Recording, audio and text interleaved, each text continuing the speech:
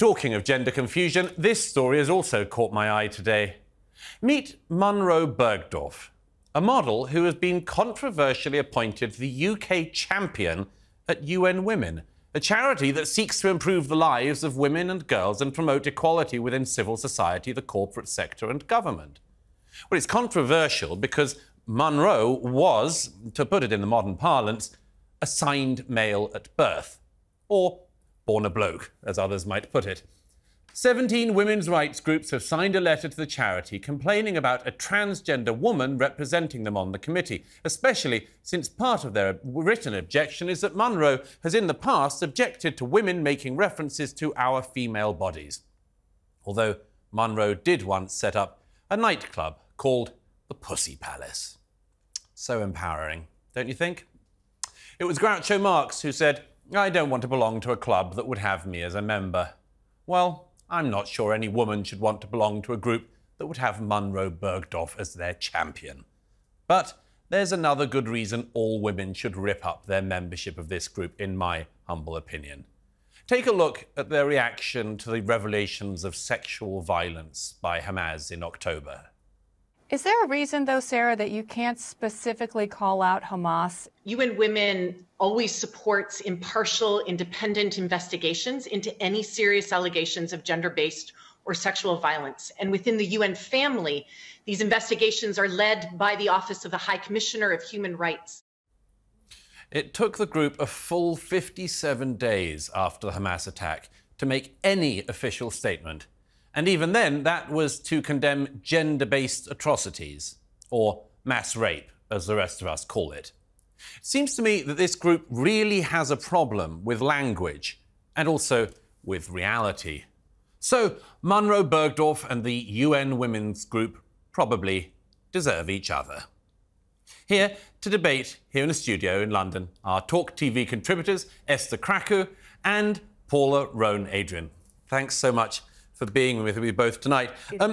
What do you both make of this story? Let's start with you, Esther. It just seems amazing to me that of the 33 million or so women in the UK...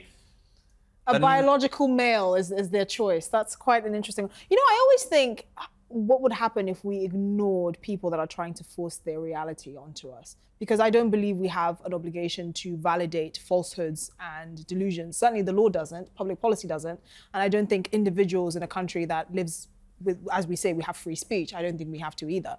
But this insidious drive now has infiltrated so many aspects of society. I think, on the one hand, I personally cannot be bothered to constantly be outraged by this, because I know there's some people that will never have their minds changed, which is fine. But on the other hand, if we ignore it, what will happen in the future? How will our children be raised? How will we be able to tackle it if it becomes like it seems like a cancer that will never go away? That's the bigger problem I have here. Clearly, Monroe Bergdorf, you know, this person is very famous in the UK, and this is a trans woman. That's a biological man that believes that they were born in the wrong body. That's fine. But you're insulting women effectively by saying this is the only person that can represent women, 33 million women in the UK. Well, what do you think about that, Paul? Because I think they're not saying that she's the only one, but she's the one they've chosen of the 33 million. That does seem slightly jarring, doesn't it? No. So my position is, of course, that the right person is chosen for the job. And if the right person is Monroe, then Monroe is the right person. I'm not fearful or don't feel challenged or don't feel that I'm in competition with Monroe. Let me just make it clear, I don't know who Monroe is personally. I've only read about her. I read the letter that was written to the UN Women's Group, UK group, and what I understood from the letter, the concerns were twofold. The first was that Monroe was not pro-women, and the second was that Monroe had written a number of historical tweets that were racist and that were homophobic. Now, for both of those reasons, if they're right, then I would agree. Because clearly then Monroe would not be an appropriate person let's just remind ourselves of exactly what it is, because if you're choosing anyone as a diplomat, a representative of an organisation, I mean, you wouldn't want somebody who, for instance, called somebody on Twitter in 2012 a hairy, barren lesbian, said she wanted to gay bash a TV star, and called the suffragettes white supremacists. I mean, it's not the best outreach thing, is it? I mean, no, but can I just say, when we talk about outrage and when we talk about a cancer, I believe that the outrage and the cancer is somewhat misguided. Let me explain to you why. I'm intrigued that we continue to talk about trans women. I'm intrigued. Well, why do you think it is? Well, I tell you why it is. It's because there are certain groups in society that are happy for what are two marginalised groups to infight. Okay? Well, and let me explain to you why. Well, because if this amount of energy was expended on why it is we still have a gender pay gap of 14.3%, if this energy was expended on why it is that professional sportswomen are not being catered for in the same way in terms of their commercial contracts, why it is that maybe because they're getting beaten up by lesser male athletes. Why it is that Serena and Venus Williams were not being paid the same amount. That's a disingenuous argument. Finals as they were for men. That's a disingenuous argument. Then I would kind of understand that these allies who suddenly you're pretending not to know why. There is a reason why. There's a reason why we're fixated more on the issues to do with trans women than trans men. Because you don't have sporting organizations validating trans men in male sports, because it doesn't exist, right? There's a reason why there's all this sort of controversy around trans women in female prisons, because it doesn't happen the other way around. That is the reason why. And to pretend or to juxtapose that against other legitimate issues is completely disingenuous. I agree, yes. You know why this person, Monroe Bergdorf, who was born with a penis, cannot represent women in this country, because this person will never understand gender-based violence, because this is a biological man. They will never understand how it feels as a woman to have a biological man in your toilet, because they're a man. By the way, I agree with both of you a bit, and I certainly agree with you, Paul, and I would rather never talk about these issues ever again. But unfortunately, as we all know, they keep coming forward because, I mean, kind of deliberately provocative things like choosing a biologically born man as a woman's representative just comes up. I'm going to bring in, though, we've got coming from Nashville, Tomi Lahren is from the Tomi Lahren is Fearless podcast. Thanks so much for joining us, Tomi. What do you make of all this?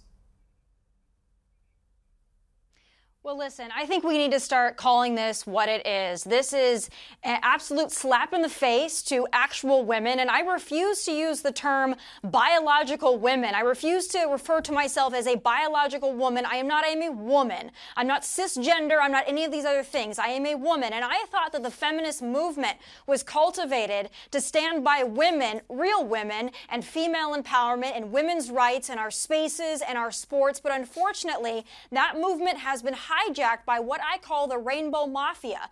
And now this whole trans movement has decided that their one goal, not about making equality for trans people or awareness for trans people, has been about overtaking women's sports, women's spaces, women's rights.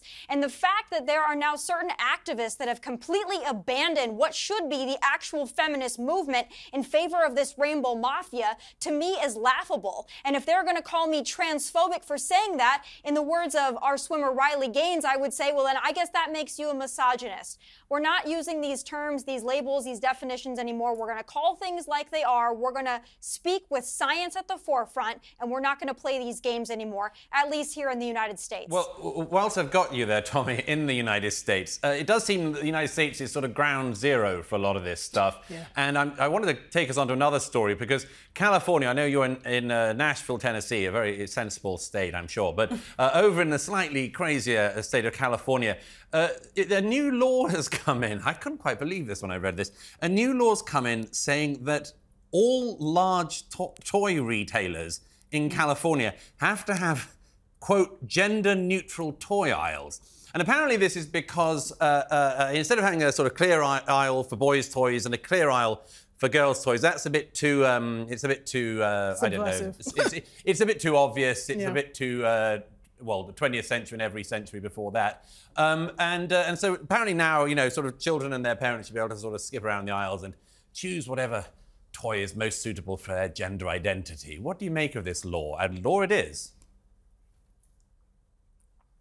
Well, I'll tell you, I did live in Los Angeles for 3 years before I fled to Nashville, Tennessee. And I'll tell you, there's a lot of problems in California. Homelessness, taxes, regulations, illegal immigration, drug use, open-air drug markets, filth on the streets, human feces on the streets, needles on the streets. And I would think that gender-neutral toy aisles would end on the last of list of priorities for Governor Newsom and the rest of the Democrats that control that state. But alas, we've discovered that that is their priority, fining retailers that have already been through enough with the COVID lockdowns and shutdowns, finally regaining their ground after that time, also inflicted on them by Democrat politicians.